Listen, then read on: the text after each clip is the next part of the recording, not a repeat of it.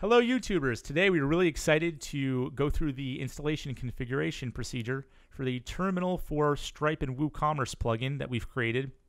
And if you've gone ahead and purchased your terminal directly from the Stripe.com website, you are ready to go.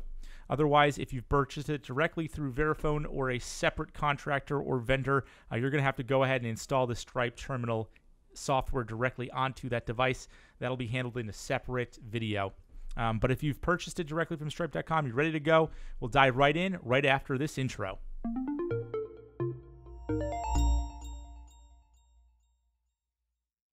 Welcome back. So when you first unbox the reader, it'll look something like this. And connecting it is pretty simple. Just take the back off and take your little patch cable, connect it to the back, put the cover right back on. Take your AC adapter, and you're going to put that into the female end of your little dongle right here. This is going to handle your internet connectivity, Ethernet and Wi-Fi. Now, right out of the box, your device might not support Wi-Fi. You may be required to download some firmware. When you first connect it, just connect an Ethernet cable to the dongle, power it up, and it'll install the firmware for you. To connect to a Wi-Fi network, you can force the prompt by typing into the reader 0 Wi-Fi. That's 09434. That'll give you a list of networks to connect to, just like you'll see on any other mobile device. You'll be used to seeing that from just basic life, I guess, and it'll be pretty self-explanatory.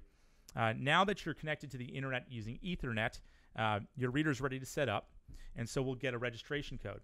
Now in the future, you can reuse this to connect any other device, and not just this one alone. And so to do that, you're going to enter 07139. Now I've already set up a reader for us by plugging it in and connecting to the internet. You're going to see this little background right here. It's this Stripe logo background, and you can change that background to be whatever it is that you want within the Stripe dashboard. Just go to stripe.com and you can upload your own little background there. So we're going to hit 07139. And that's going to give us a registration code. It's usually a 3-word hyphenated sentence. And we're going to leave that open because we're going to go back to this later on in the installation process. So we're going to move on to WordPress, and we'll show you what installation looks like in a clean WordPress site. Make sure to leave this screen open because we'll revisit it. We've set up a development environment for a WordPress website called johnnysdonuts.com for this. If you're super interested in Johnny's world-famous donuts, I'm afraid you'll have to find someone named Johnny who makes world-famous donuts, because this isn't real. This is just a development environment. We're assuming that if you're watching this video, you've already installed WooCommerce and the WooCommerce Stripe Gateway plugins. If not, you should pause this video here and go set up your WooCommerce store. Otherwise, you have nothing to sell on your terminal. We're going to go to the plugins section and show you which ones we're talking about. The first step is to go to the plugins section. These ones down here are the plugins that we're talking about. Now the first step is to install the plugin. This video is about configuring our free plugin, but you'll notice we also have our Pro Services plugin here. We'll go through the setup for that in a separate video. You can also have both installed, but only one of them can be activated at once. If you're like me, you will probably just go to the plugin page, also seen in the description below, and click the download button to download the package. From there, you just unzip and upload the files via FTP, SSH, RDP, Git, or however else it is that you handle your file migrations to your plugins directory, just like you would any other plugin. If you prefer the automated installation, just go to the plugin section and click Add New.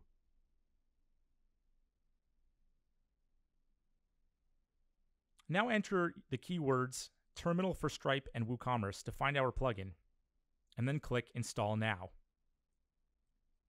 Once the install is completed, you're going to click Activate.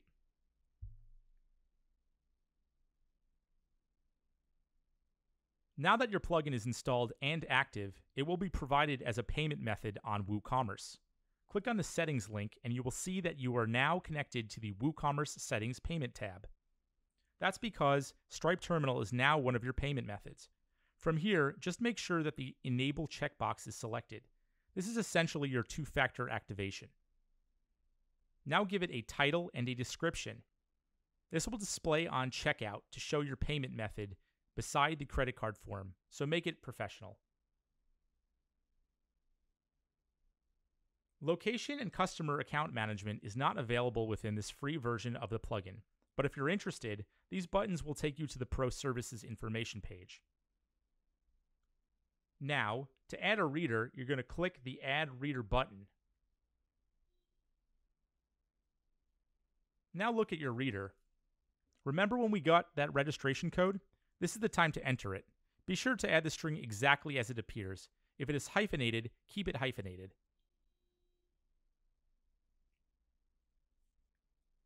Now you will give the reader a name. This will appear on the reader's button on checkout. This should be recognizable because if you plan to operate two readers, you don't want to confuse the two if you are checking out two different customers at the same time.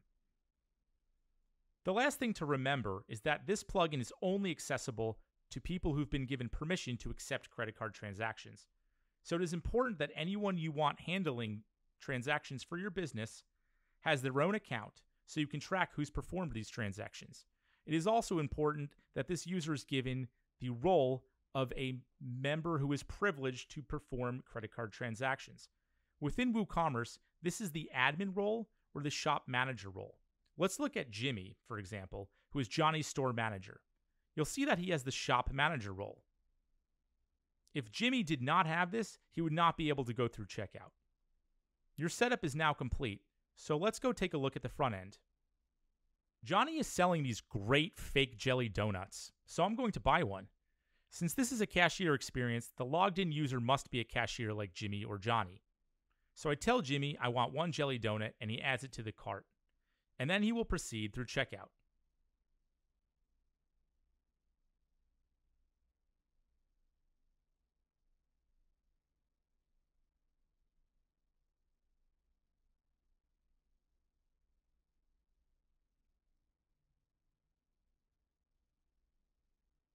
Johnny will see his own information in the customer form, and that's fine because WooCommerce will track this order as if Johnny or Jimmy has completed it.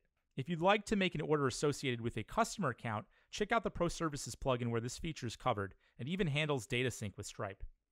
As he scrolls down, Johnny will now see the title Stripe Terminal as a checkout option and select that option.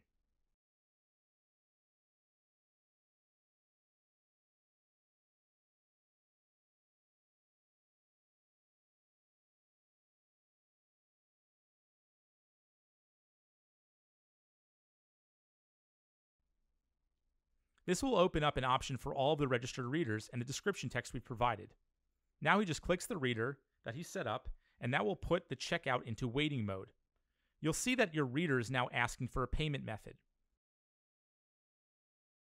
The Verifone P400 accepts dipping, swiping, contactless RFID payments, and even Google Pay and Apple Pay. I will now present my card.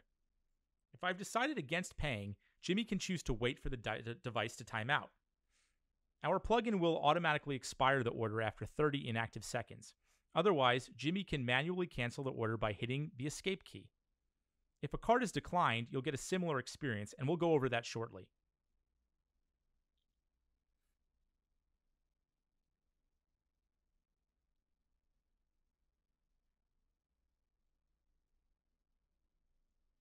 This credit card was declined.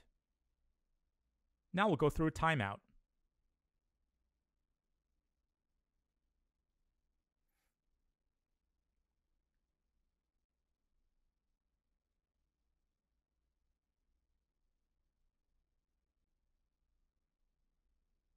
Now let's try again, but this time we'll use a reader card.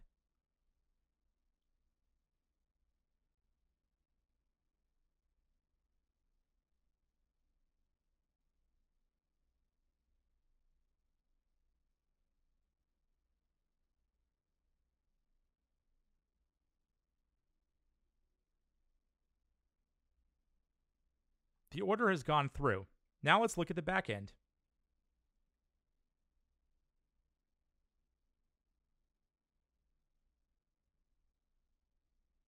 You will see that Johnny has been associated with the order. That's because no customer account was connected. This is consistent with a normal point of sale encounter where a customer is not asked to provide additional information. However, as indicated earlier, in the Pro Services plugin, you'll see the customer's information associated with each order, and the cashier and register information will be recorded as metadata. That's it. We hope you enjoy our plugins and look forward to sending our new features and product releases in the future.